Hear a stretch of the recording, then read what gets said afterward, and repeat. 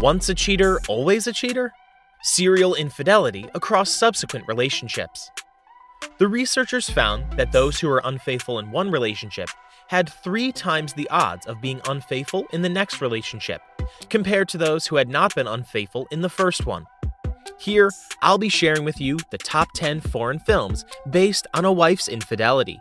But before that, subscribe to this channel and hit the bell icon to never miss any of the crazy movie lists. Number 1. Brothers. Siblings Sam, played by Tobey Maguire, and Tommy Cahill, played by Jake Gyllenhaal, are as far apart as brothers can be. While Sam serves his country as a Marine, Tommy is a drifter who just got out of prison. When Sam is shot down and presumed dead in Afghanistan, Tommy vows to take care of Sam's wife, Grace, played by Natalie Portman, and his children.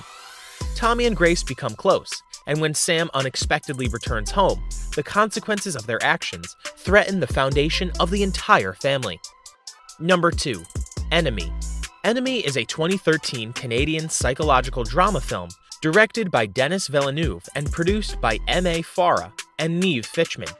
Directed by Javier Gulon, it was loosely adapted from Jose Saramago's 2002 novel, The Double. The film stars Jake Gyllenhaal in a dual role as 2 men who are physically identical, but different in personality. Melanie Laurent, Sarah Gadon, and Isabella Rossellini co-star. It is an international co-production of companies from Spain and Canada. Number 3. Unfaithful. Described by director Adrian Lyne, Fatal Attraction as an erotic thriller about the body language of guilt. When Edward, played by Richard Gere, innocently learns that his wife Connie, played by Diane Lane, has lied to him about an affair, suspicion propels him to uncover the devastating details of her infidelity. Tormented by the knowledge, he confronts her lover, only to discover a level of rage within himself that he could never have imagined. Number 4. Chloe. Chloe is a 2009 erotic thriller film directed by Adam Egoyan, a remake of the 2003 French film Natalie. It stars Julianne Moore, Liam Neeson, and Amanda Seyfried in the titular role. Its screenplay was written by Aaron Cressida Wilson, based on the earlier French film written by Anne Fontaine. Despite receiving mixed reviews from critics, the film was a commercial success and it grossed more at the worldwide box office than any of Egoyan's previous films. Number 5. Zipper. Patrick Wilson has made a career out of playing characters whose wholesome, all-American good looks cover up deep moral conflict, from early films like Hard Candy and Little Children, to more recent efforts like Space Station 76 and Home Sweet Hell. He excels at it. He seems comfortable with the kinds of uncomfortable contradictions these roles provide. Number 6. American Psycho. In New York City in 1987, a handsome young urban professional, Patrick Bateman, played by Christian Bale, lives a second life as a gruesome serial killer by night. The cast is filled with the detective, played by Willem Dafoe, the fiancé, played by Reese Witherspoon, the mistress, played by Samantha Mathis, the coworker, played by Jared Leto, and the secretary, played by Chloe Sevigny.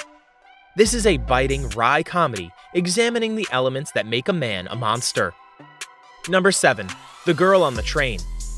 Commuter Rachel Watson, played by Emily Blunt, catches daily glimpses of a seemingly perfect couple, Scott and Morgan, from the window of her train. One day, Watson witnesses something shocking unfold in the backyard of the stranger's home. Rachel tells the authorities what she thinks she saw, after learning that Morgan is now missing and feared dead. Unable to trust her own memory, the troubled woman begins her own investigation, while police suspect that Rachel may have crossed a dangerous line. Number 8. Gone Girl. In Carthage, Missouri, former New York-based writer Nick Dune, played by Ben Affleck, and his glamorous wife Amy, played by Rosamund Pike, present a portrait of a blissful marriage to the public.